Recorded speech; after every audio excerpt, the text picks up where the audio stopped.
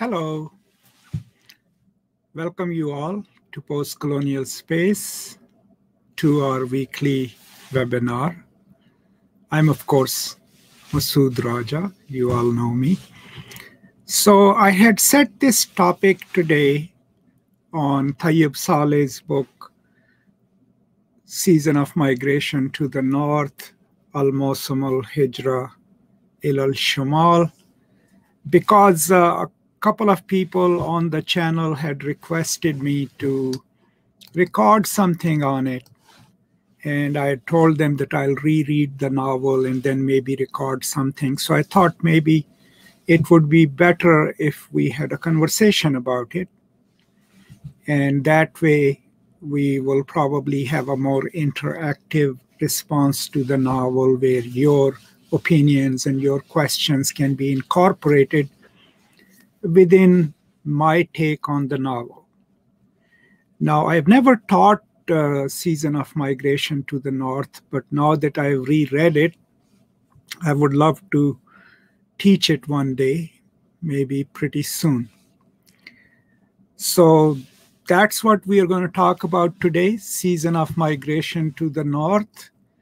And the way I want to set it up is, first, I would like to give my understanding of it, of the plot, of the main characters, what are my personal thoughts about the novel and why. And then we can open up to a question-answer session and see what you all have to say about it. That's the way I'm planning it. But, you can all let me know what you think.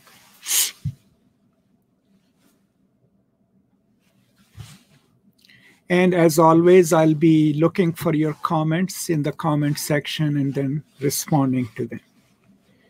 And as you join in, please let me know through the comments that you're here. And that way I know how many people have joined in. Sorry. So as you come in, let me first mention a little bit about Tayeb Salih, one of the greatest Sudanese authors, right? And mostly famous for this one novel, but also a collection of short stories and other works. Most of his works are set in the rural community of northern Sudan. And Sudan, as you know, it was considered the largest Muslim majority country until it got divided into North and South Sudan. And it has a really interesting history. And that history is connected, of course, to the history of Egypt as well as history of the British Empire. If you look on the map, Egypt is to the north of Sudan.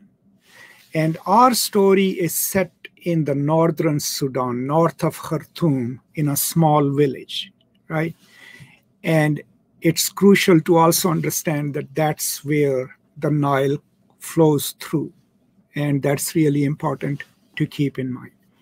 Our story is set somewhere in the mid-50s and late 50s, right? And it is mostly set in a rural community, Muslim rural community of northern Sudan. These are farming people and villagers who till their own lands and depend on the river for, of course, most of their irrigation and everything else. Now, the plot is interesting, and that is we have an unnamed narrator who has just returned from England after having finished his education in humanities because he wrote something about, an obscure poet. He has just returned to his village. That's the opening scene. And he has taken a steamer from Khartoum to his village. And the entire village is there to welcome him. He's returning after 7 years. And as he meets people, he knows most of them, but he also meets a stranger whose name is Mustafa Said. And that is what kind of gives us a hint that it's a modernist novel. Remember, as so many scholars would tell you, at the heart of a modernist novel is a mystery, a secret, right? And what drives your reading is to find that secret. So the dominant strain of most modernist novels is epistemological. The question usually is, can I trust the narrator? And if I do, what is it that this novel is going to reveal to me? So pretty soon then, we as readers become curious about Mustafa Said, right? This is the story of Mustafa Said and not our narrator, even though he figures prominently. Then through the course of the novel, we get to know Mustafa Said, some of it from his own account, what he tells the narrator, the letter that he writes the narrator, and what the narrator finds in the secret room that he had left the key to, right, to our narrator. But most of what we learn about Mustafa Said is what other people's opinions were about him from the public record of his trial, right, and his own account of what kind of life he has lived. And a picture of him emerges in our mind, in our consciousness as a person. So that's what drives the narrative. We trying to find out what our narrator is going to find out about Mustafa Said. And it is, of course, caught within the web of the local culture, its history, Sudan itself, right? Its geography, the desert, the Nile, but also its colonial history.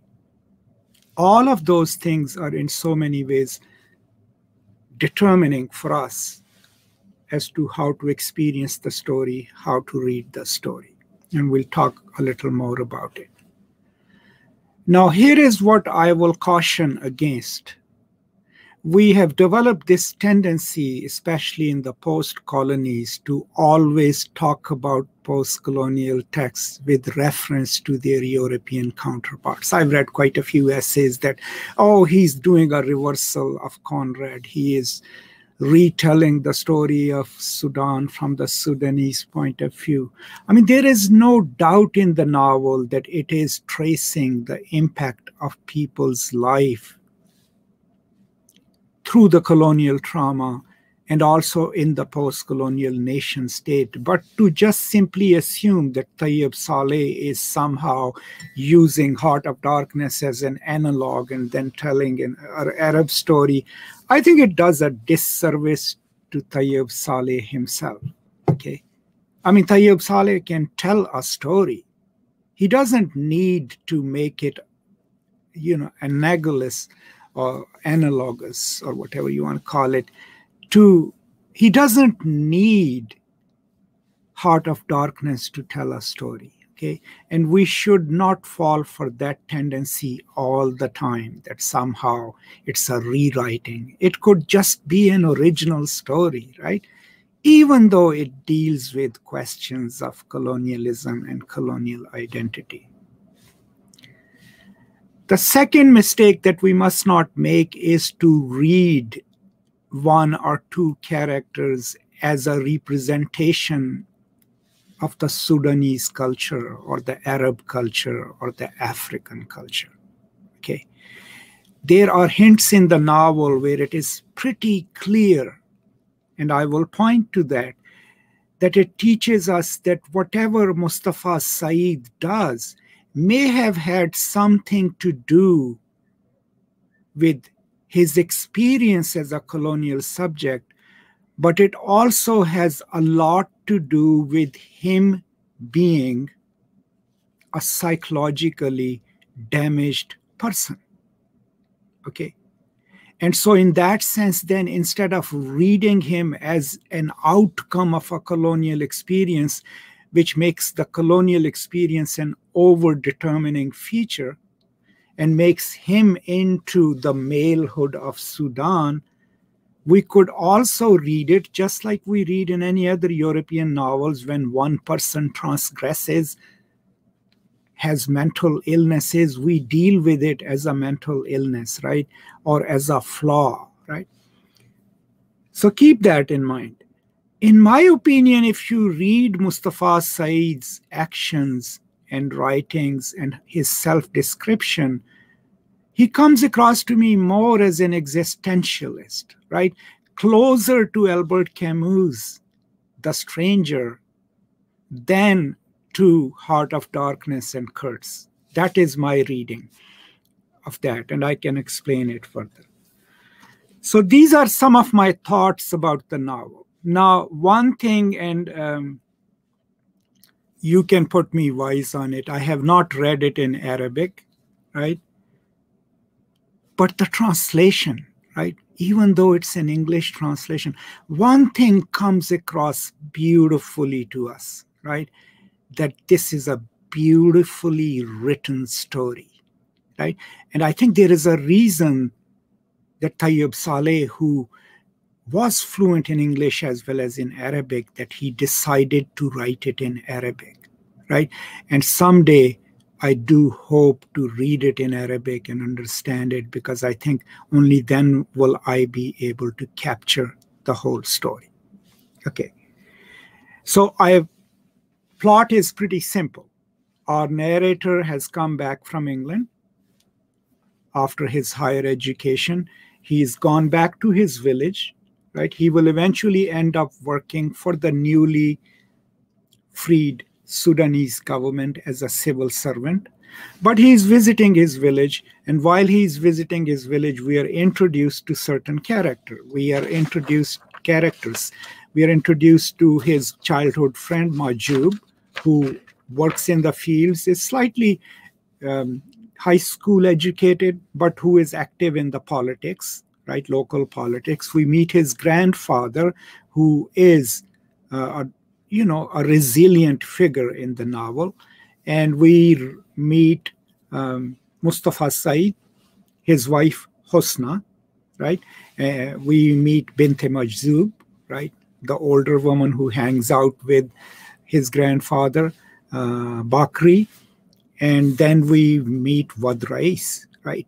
Who is part of the climactic ending of the story arc, right?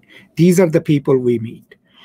And then the story, part of it is we trying to follow the path of our narrator, which is peripheral to the main story, because he goes to the city, he has children, and he gets married. But then there is this interspersing of information about Mustafa Saeed, and then his death, and he leaving his children and his wife in the care of our narrator. And then the forceful marriage of his widow Hosna with Wad Rais, and she refusing it, and finally killing him and killing herself. That's the climactic ending, right? And then our narrator at the end goes back, opens the secret vault, and finds out that Mustafa Saeed had created in that room a European room with all his conquests there. Women, the 4 women who killed themselves because of him, and the murder of his wife. And the last scene where our narrator, driven mad by his sense of loss over Hosna's death, but also maybe despair, jumps into the river, maybe to commit suicide, but at the last moment, the last lines of the novel are, help, help, he has decided he's going to live. So he's struggling to get back, and we know that he's already close to the riverbank because he can see the water mills, right? And that also is a modernist ending, right? Because, it's unresolved. We hope that he makes it. We hope that he lives a meaningful life. So that's roughly the plot. I will go into the details of Mustafa Saeed's character and some other details in the novel in a minute, and then hope to answer not all your questions, but any questions that you have. But let me welcome people. So Infinita, welcome. Oshin, welcome. I guess you had suggested that I should do a lecture on this. And then Spurti, welcome again. All my usual suspects are here. And I'm going to see if there are any other comments. So before I go into like some further details of the novel, a little bit about Sudan. Right? The way the Sudanese become embroiled in the British imperialism was that after the British established themselves in Egypt, right, they also then try to establish control over Sudan. So they come down from the north, and as they are progressing towards Khartoum, of course, by 1881, the Mahdi of Sudan, right, Muhammad Ahmad, had already established his control over most of the Sudan. Now, the concept of the Mahdi is really interesting. It comes from the Hadith tradition, and the idea behind it is that at the end of times, a Mahdi, a savior, will rise from amongst the Muslims, and he will be given the mission to prepare the world and to unite the world in preparation for the arrival, for the second coming of Jesus. Okay, remember, Jesus will come back. Because in the Muslim tradition, he is the only prophet who doesn't die, but was lifted up. But the technical aspect of it is, before our Christian brothers and sisters like revel in it, is that he will come back as a Muslim, okay, to unite the world. So the concept of the Mahdi was always invoked in troubled times in the Islamic world. It's less dominant, let's say, in the Wahhabiyya sect of Islam, more in the mystical traditions of Islam. So in 1881, Muhammad Ahmad, who himself was the leader of a local, Sufi order, proclaims that he has been chosen as the Mahdi, right? And he points to certain signs that were mentioned in the Hadith. Now, the local tribes who were already part of his order accept him as the Mahdi. And that is when, in 1881, he launches what is called the Mahdi state and expands northwards and southwards.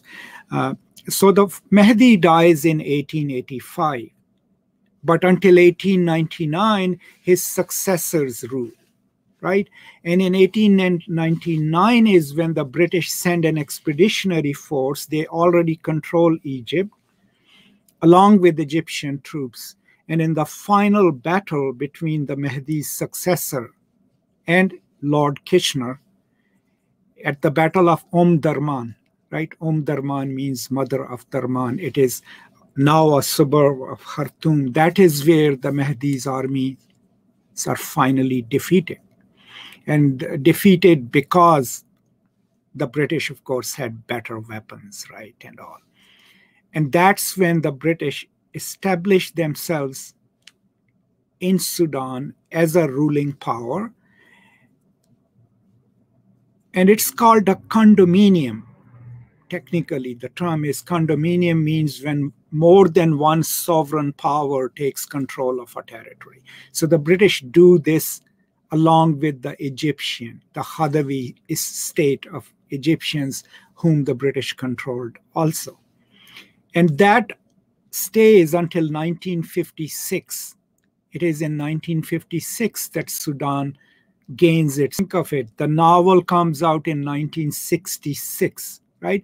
So as we are reading the novel, or as it is being compiled, Sudan is still trying to figure out its system of government. What will it do, right? It is struggling with the North-South civil war that immediately launches, right? All of those things are the backdrop of the story. So we are reading the story of a remote region of Sudan where the government has barely reached, right? but the people still have a living community. They still follow their older customs. While the government is being established and it is, trying to come up with ways of governing and all, that is the time frame within which the story is set, right? Keep that in mind. That's the backdrop to the story. So that's some of the historical and other background. And, if you have any questions, I'm going to pause here. If you have any questions, I will answer those. And if you don't have any questions, then I will go into some details in the novel to prove to you as to why we should not read Mustafa Said as an analog for African men traveling to Europe and doing certain things. There is, of course, a seductive aspect to reading it as a revenge tragedy. There are hints there, where he hints to not just Iago, right? Or the jealousy part or the Moors, right? There are hints there, but we have to be very careful in reading Mustafa Said. Not simply as an outcome of the colonial system, not simply as the exotic African male in Europe, right? Because then we fall prey to the stereotypes that the Europeans already mobilized, right? And there are hints in the novel that suggest otherwise, and it's important to be attentive to that. So, okay, I'm going to stop here and pause and see if you have any questions.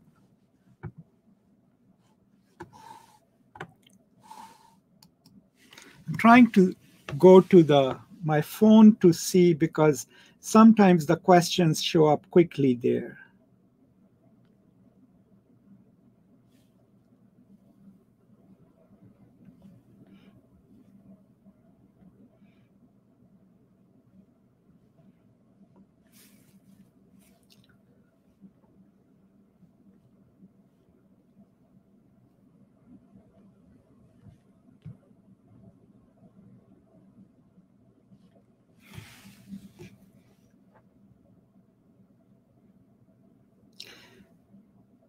Okay, so I'm not seeing any comments.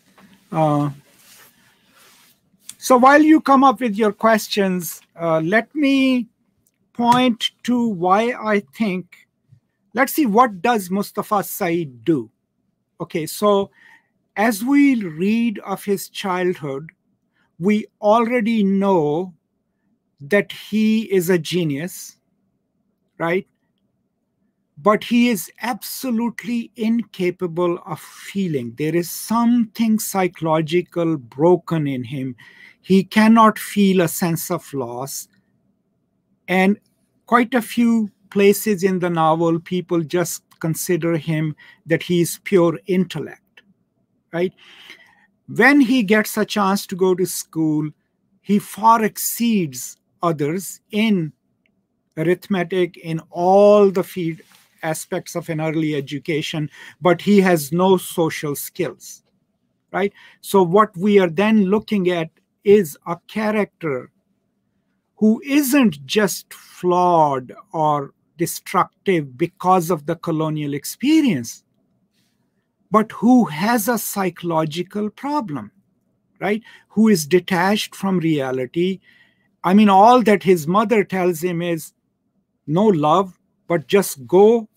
This is going to be good for you. And he says that he didn't feel a sense of loss.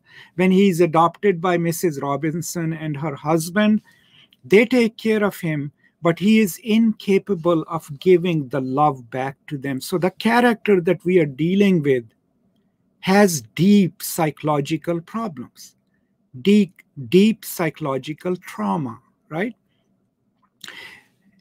And so we should then get over this stereotype of reading non-Anglo-American novels where a character can stand in for a whole nation and read him as we will read him in an American novel or a British novel, as an individual character who has psychological problems. The biggest problem that he has is that he cannot relate to anyone. He has no sympathy for anyone. He has no love for anyone. And then as he goes to England, he goes there because he gets a scholarship, because he's brilliant, and his mind is what is being trained. And that's where, if you look at what he does there, none of it is because England made him so. So it's not a heart of darkness story, right? And it's also not a story where he brought that darkness from his culture. No, right? What he does in England is he uses his brilliance to understand how they see him. They see him as this exotic black man, right? This exotic African, all the things associated with that figure. And then he uses those tropes to seduce women, right? We absolutely don't know if he enjoys it. What we do know is that he enjoys the process of the conquest until he reaches the last one, right?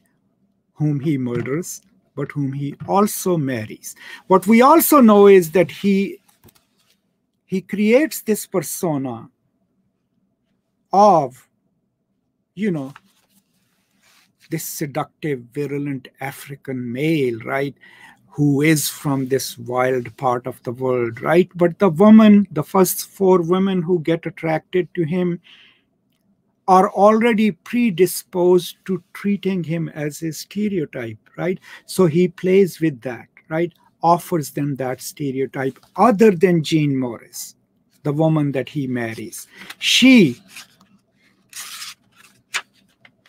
a problematic figure, right? She's a problematic figure because she herself is out of control, right?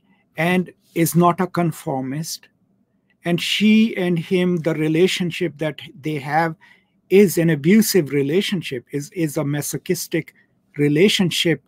But that's the only time when he feels something for her. And the only time he also feels stymied, because she's not afraid of him. She basically is not enamored with him, right? And the last scene where they consummate their marriage is when he is literally murdering her, right? And that's where she's not even afraid of death. So in so many ways, he has met someone who is his equal and even beyond that. But all these actions that we see are the actions of a highly intelligent man who knows how to manipulate others, right? And who is also slightly nihilistic. But we already know that that is the psychological trauma that he had. Mrs. Robinson's letter tells our narrator, Muzi was the pet name that he used for him, is that, that they all knew that he was not capable of loving back in a way that people expect, but she still thinks that he was a good man, right? Now, as we see Mustafa Said's life in the village, we already know that he was a loving father and a loving husband. So maybe when he returns to this remote village, he has realized that his wanderings have led him to more and more destructive actions. And this is where he needs to be, an obscure life in a rural family. Now, do keep in mind, he is an economist. He has a PhD in economy. He has given lectures on economics. He has written books on economics. So think of it this way, in opposition to what the usual trend might have been at that time. If you have a foreign degree and your country has just become free, you will have the best chance of coming back and joining the government, becoming a minister and all that. That is what our narrator has done. I mean, he works for the government. He's a high official, but his degree is what? A dissertation on some obscure poet. So Mustafa Said doesn't do that. So part of it maybe teaches us that he knows what is wrong with him. And maybe the small village by the Nile is the place where he can stop himself from being destructive to others, right? That's how I read it. I am very skeptical of reading the novel as a reverse Heart of Darkness, or because the problem is then that tells us that Tayeb Saleh cannot tell a story without it being referential to a European work. Maybe there are instances where it becomes like that, but I am very reluctant to reading it like that because I think that does a disservice to the originality of the story itself. Okay. All right, Nadia, welcome. Oh, Shivani, you had a question. Sir, can we say that both Kurds and Mustafa Saeed are overpowered by aid and the surrounding in which they live? My first point would be, why compare him to Kurds? Why do we need to compare Mustafa Saeed to Kurds? I mean, if you look at the context of Kurds, we know Kurds is a product of a brutal system. Because he has been sent by a company to Congo to extract ivory, right? There is no law that stops him from doing whatever he wants to do other than the company law. There is greed involved there. And that is why Kurds who brought this with him from Europe goes crazy, right? Part of what Kurds becomes is because of the colonial system that constructs that kind of a human being, right? If there is no constraint on it, right? Now, how does Mustafa Saeed become Kurds? I mean, what does Mustafa Saeed do? We already know that before even he goes and gets adopted by Mrs. Robinson and her husband, right? We know that he's a troubled child. We know that he's detached from other human beings. He has psychological problems. Maybe he's a genius and has no social skills. We also know that he knows that, right? So when he goes to Europe and gets his education, he's brilliant. Everyone acknowledges his intellect. But that's when he takes up this persona. And even though he becomes this predator, right? And preys upon young women, right? There is no comparison to Kurds required in reading this person who is so brilliant that he knows how he is being viewed by others, right? And then he uses that to prey upon young women who are already attracted to the stereotype of the mysterious Arab, the mysterious Africa, right? And he plays that. What Kurds does in Africa is just use brute force, right? But my point is, why do that? Why can't we read Mustafa Saeed as a self-referential character in a quintessentially North African Arab story? Why does he need to be justified in reference to Kurds? Right? That is my point. Mariam, I didn't get the point of abusing all women in Europe. Would you please tell me your perspective? Thanks in advance. So I guess what you mean is, why does he try to conquer as many as possible women in relationships and then killing others? My point is that instead of reading it as a return of an African male and giving to the Europeans what they had done, that is a disservice to the novel and to Tayeb Saleh. We have to train ourselves to read Mustafa Saeed, not just as a conglomeration of a product created by colonialism. There is no evidence in the novel that colonial trauma made him into this. The only evidence in the novel is that he was brilliant, he was a genius, and he was educated by the colonial schools. But no one really paused to think about his mental health. So what we're dealing with is a mentally troubled person who is also brilliant, but who feels nothing. And so the only way he feels something is when he's enacting a love ritual, one after the other. But party to that also, I'm not saying the victims need to be blamed, but he chooses his victims carefully. He chooses those he knows will be enticed by the lure of his so-called stereotypical character, what people associate with Africans, what people associate with Arabs. So it's like he looking for women who will fall for something like that. He creates a whole atmosphere of that. The only person who doesn't fall for that is the one he marries, right? And that's when he meets someone who's equally, as detached from real life relationships and the norm as he is, right? And that is what ends in tragedy of he murdering her. Now, what we cannot do is read him as,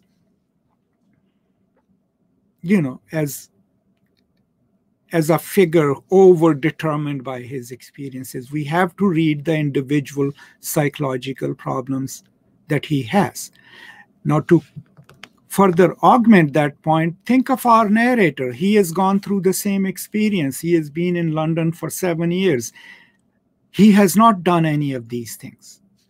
Now, the second person who is of the same character about whom we need to talk about is Wad Rais, right? So Wad Rais, what does he do? He's a predator as well, right? He has traveled all along Egypt, Nile, and what does he do? Wherever he finds a woman, he marries her, brings her with him, but he constantly is seeking another woman, and that leads him to the most destructive act, just like Mustafa Said, right? But in case of Wad Rais, it is pure desire, right? The first instance, the first story that we hear of him is he raping a young woman. So this guy is also an aberration, right? And that's why when he is murdered by Hosna, that's the first time something like that has happened in the village, right? And that's how we ought to read him, as this individual male figure who is predatory, right? And makes it a point of pride to go and seek this widow, right?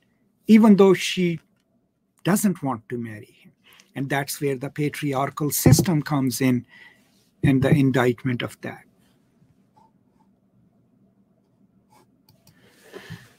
Nadia, can we say that Tayeb Salih develops a transnational perspective in which he seeks to transcend both cultures, British and Sudanese? Yeah, I mean, both are two huge generalizations. I mean, what is the British culture? If you talk about the British culture, which aspect of it? Is it working class British culture? It is the high British culture, urban, rural. So we'll have to specify which British culture. And then Sudanese, what is it, the culture of North Sudan or South Sudan? I don't think so. He's trying to transcend anything. What I think is that he's picking up one consciousness of our narrator who has had an experience of Europe, as well as is deeply connected to his own village and understands it, and then telling a story from that hybrid perspective, right? Where the story is told out of love about the village, but it does not mask all the things that our narrator sees as wrong, both with the British, with the colonial history, but with his own culture. And I think that would be a more perceptive way of reading the novel.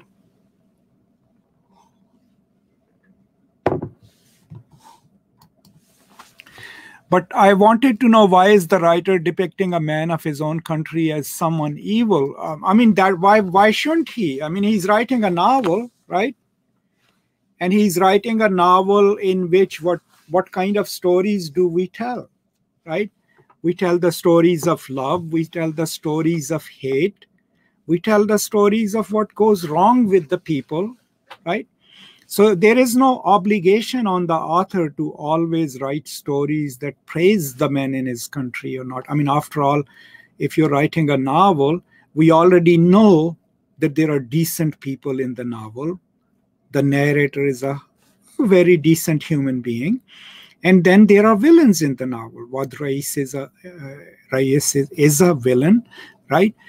We don't know if we know that Mustafa Saeed has done terrible things, but we also know that he would have been capable of doing great things.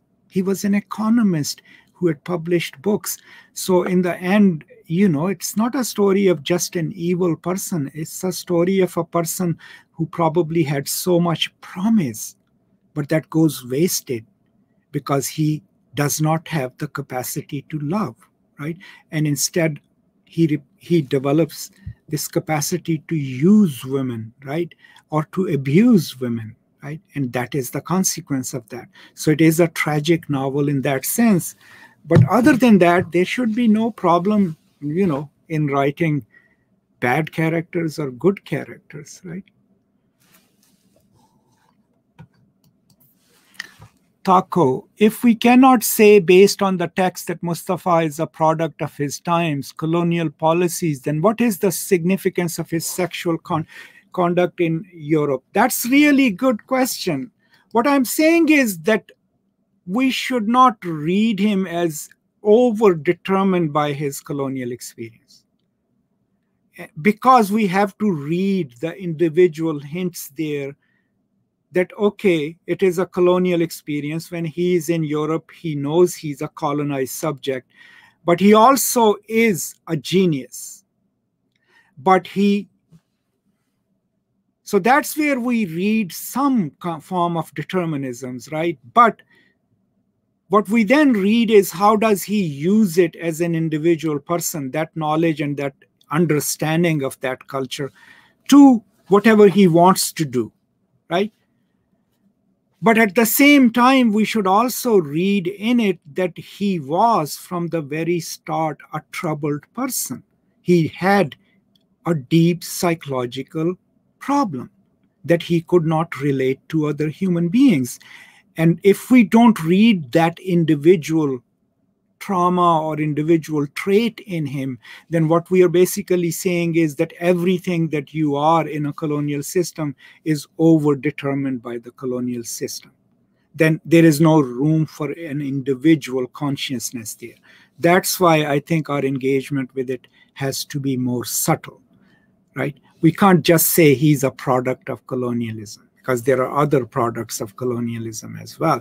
But what we can say is that the colonizers used his intellect, saw his intellect, knew of his psychological problems.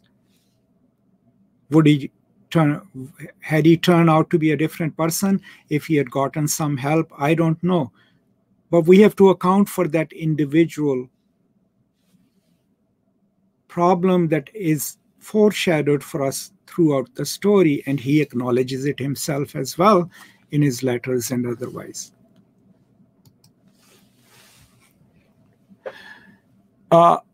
Oshinwani, so please throw some light on why Salih's narrator is unnamed. I mean, obviously, whatever I say would be speculative.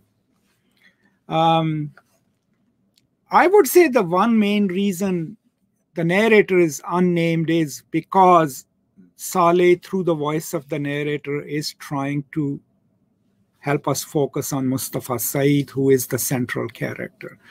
Other than that, I don't know what historical reason would be, or what would be the formalistic reason for it.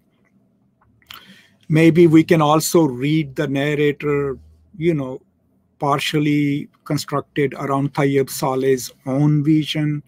But, I'm clueless. it's not like I have any answer to that.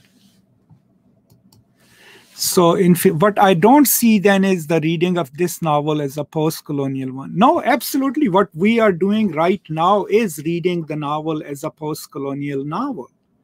What I'm trying to encourage you to do is don't employ post-colonial over-determinisms. So how is it a post-colonial novel? It is a critique. There is a critique of, the Kitchener invasion, right? And there is, of course, a critique of occupation of Sudan. There is a critique of what the government is doing and is not doing. There is a critique of a whole conference, right, held in Khartoum about how to alleviate poverty by the local and international elite who spent millions of dollars on the conference itself, right, while the peasants, while Majub is saying, well, why don't they build a school here instead of doing the conference on education? So there are critiques of the nation state and the international order. What I'm trying to say, which I also do in every other post-colonial novel, is not to read characters simply or only in their reference to their reactions to colonialism or whatever, because that then makes the colonial experience the central point of, of the agency of the characters. Then we can also read it as an insider critique on the patriarchal nature of the village culture. I mean, why does our narrator almost commit suicide? Because he realizes that Hosna's death was partially caused by his indecision. He should have either protected her, because in that patriarchal order, she needed that protection, or married her because he knows he loved her, right? So he feels responsible for it because he knows that he's partially responsible for her death, that she had come to her family asking for help, right? And that she had declared to him that if they marry me forcefully to Wadrayas, I will kill myself and I will kill him, right? So all of these are issues that can be dealt with the problems of the native culture itself, right? And not necessarily, problems caused by colonialism. Maybe caused by colonialism in a long run, because colonialism stymies, the sort of cultural progress of nations. So, I mean, I don't know what you mean by post-colonial reading. All I'm trying to say is, don't let that over-determine your reading of the novel.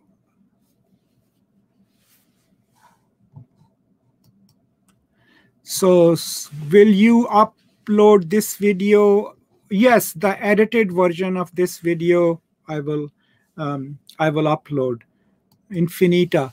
Maybe the reversal of the use performance of the hybridity of protagonist is the most interesting side of the novel. Yes, one of the interesting parts of the novel. Okay, so here is another post-colonial reading that you can do. For Mustafa Said to be able to do what he does in England, right? In terms of his success academically, he needs to prove to them, which every post-colonial subject has to do, that he knows his stuff and he has mastered it, right? But then he also is aware, remember, he's hyper intelligent. He's also aware as to how they see him as a token Arab, right? As a success story, right? And then he plays with that trope. Then you see where he's talking about Abu Nawas and his poetry. There are passages there where he says he just made stuff up. And the reason he can make that stuff up is because he is smart enough to know this is what these people associate with Omar Khayyam. This is what these people, these Orientalists, associate with the Arab world, the caravans and all. Knowing that, he reverses that by totally, completely lying to them. But in order to do that, he knows that this audience is looking for that. So that reversal is a post-colonial reversal, a conscious reversal, using his status as this exotic other and then playing with that. That's exactly what he does to the women he seduces, right? Think of his den. It's like an exotic place, right?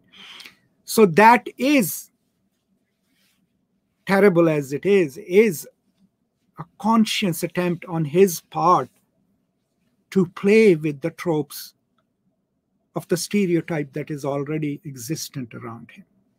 So we could read it like that. Thank you.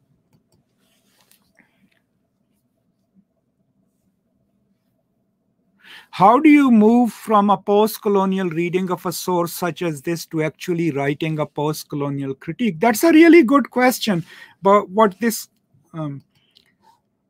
question presupposes is that there is one specific way of doing post-colonial critique.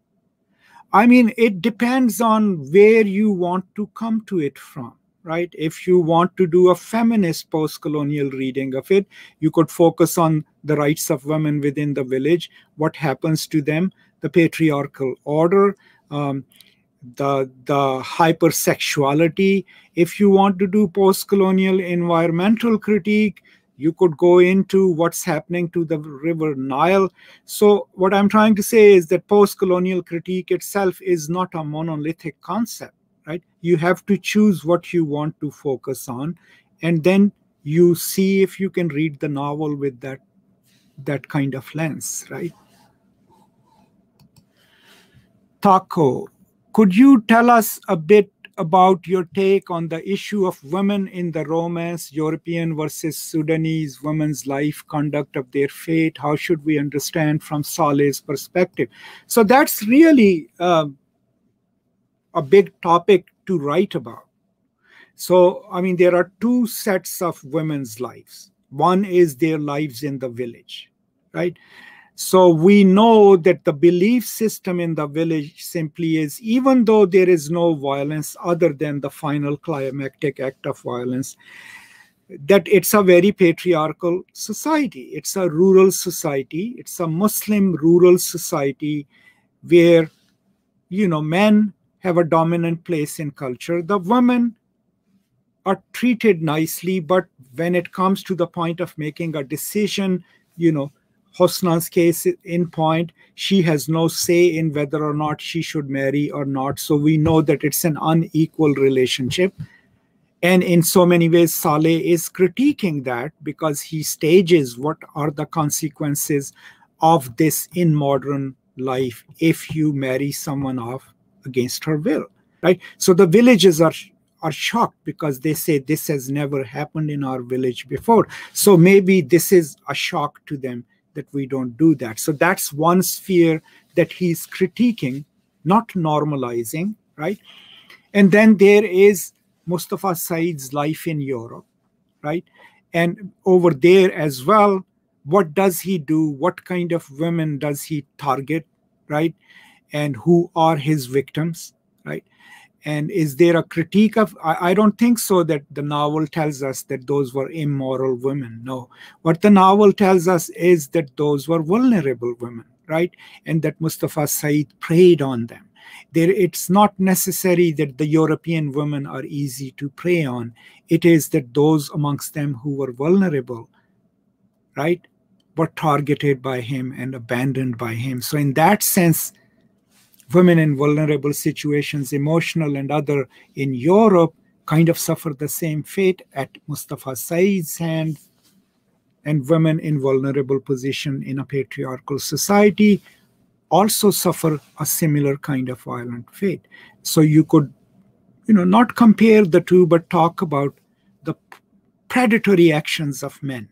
Mustafa Said in London, Wad Rayes in the village. And if you read his character carefully, he is no saint. He didn't have a bout of insanity. He has lived a life where he has seen women only as something to be acquired, as objects of desire, right? And he's a particular character, right? Because Majub doesn't do that, right?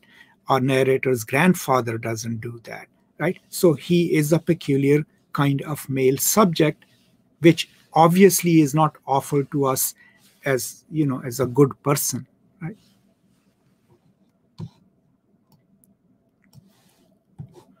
Okay, Mayar. Can we consider Mustafa Saeed victim and victimizer at the same time? I mean, he's a victim of the colonial project and victimizer because what he has done to all women who entered his life. I mean, it's entirely up to you. I do not see him being over determined by the colonial experience. I see him as someone who is malicious through his own free will. Was there some colonial trauma that could have caused it? Maybe, but it's not mentioned in the novel. He is introduced to us as a troubled young man, right?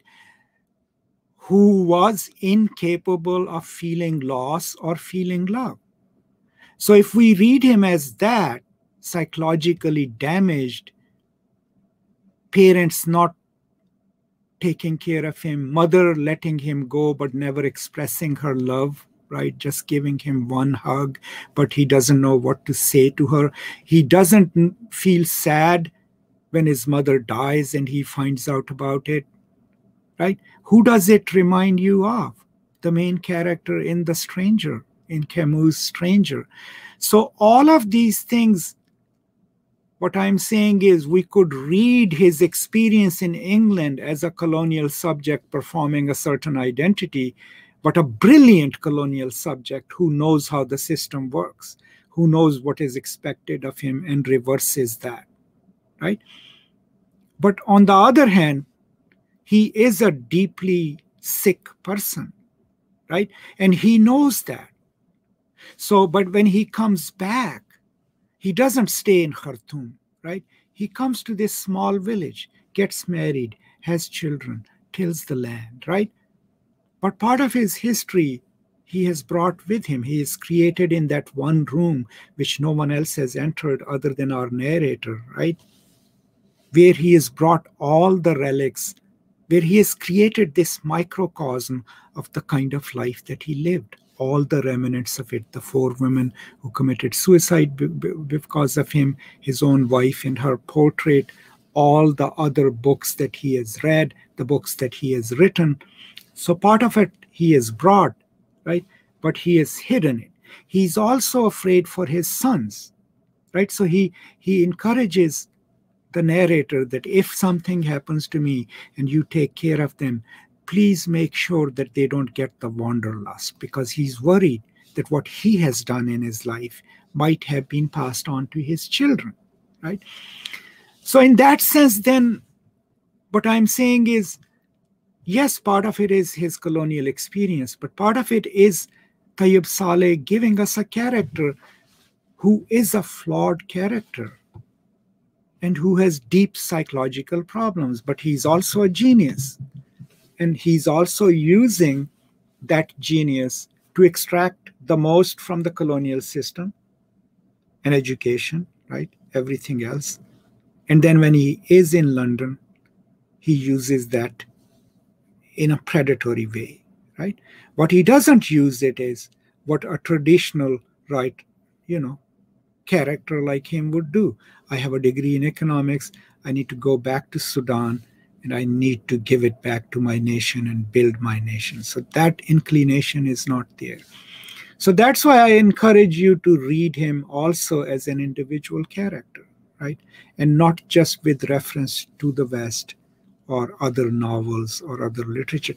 And you'll find articles that will tell you how this is a brilliant novel because it stages a great reversal of Heart of Darkness and all. And I think there is a point to that.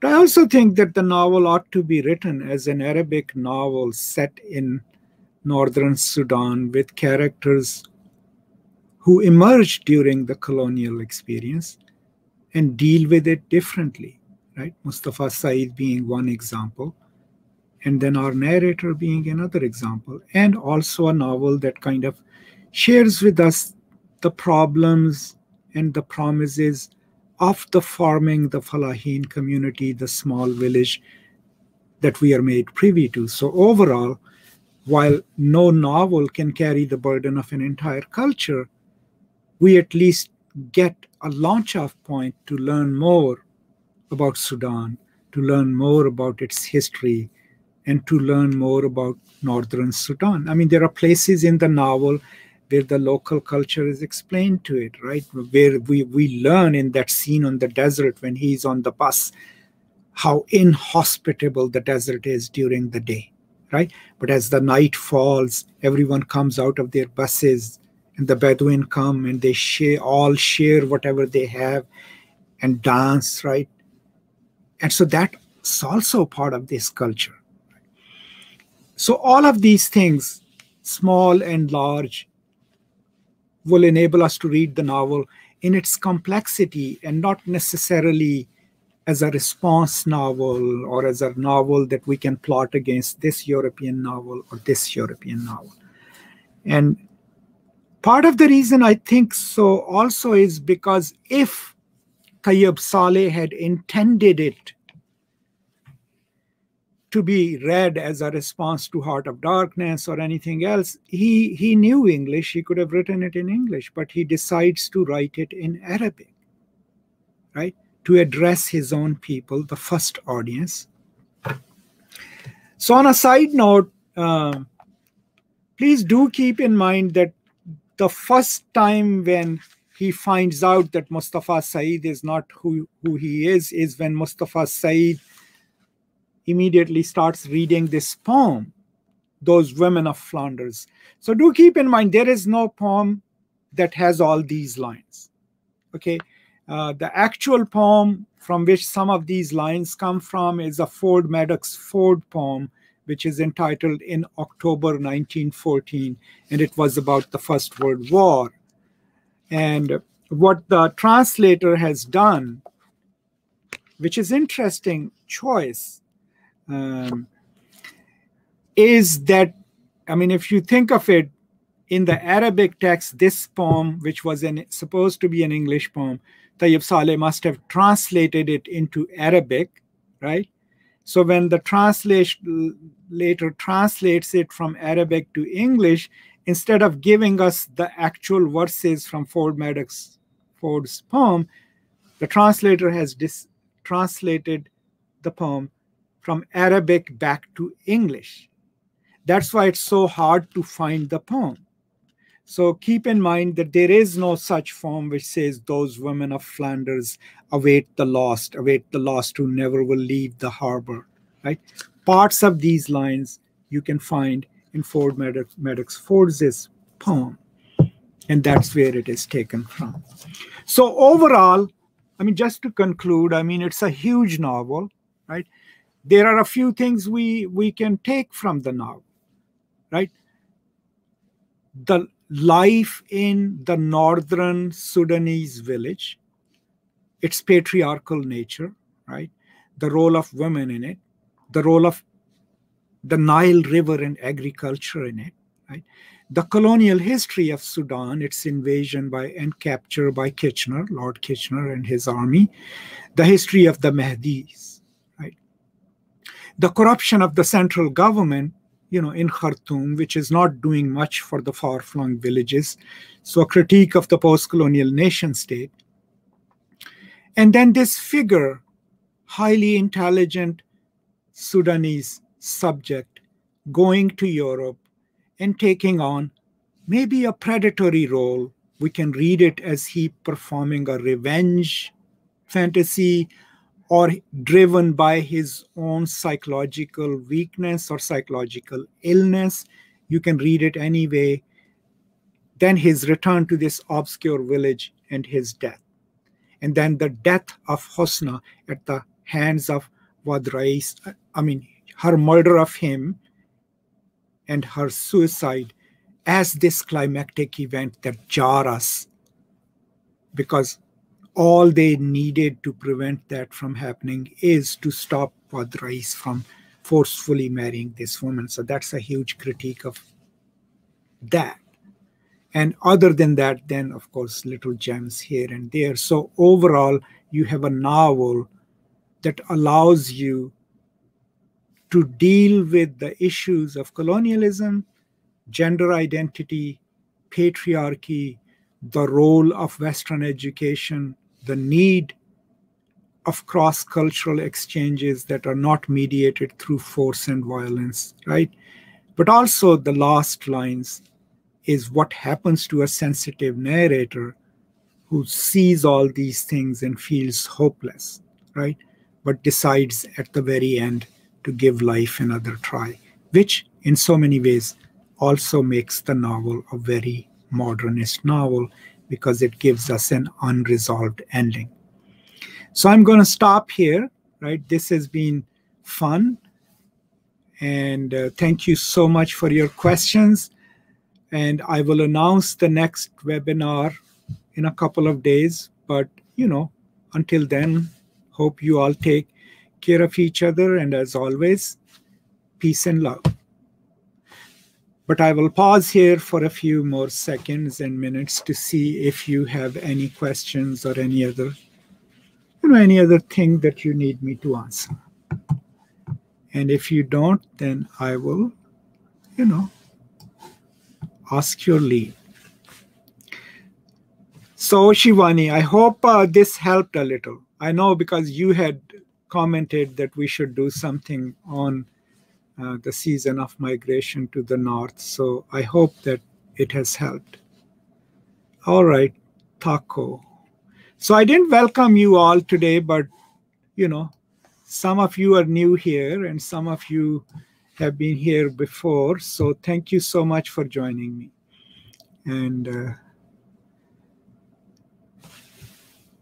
so that's all.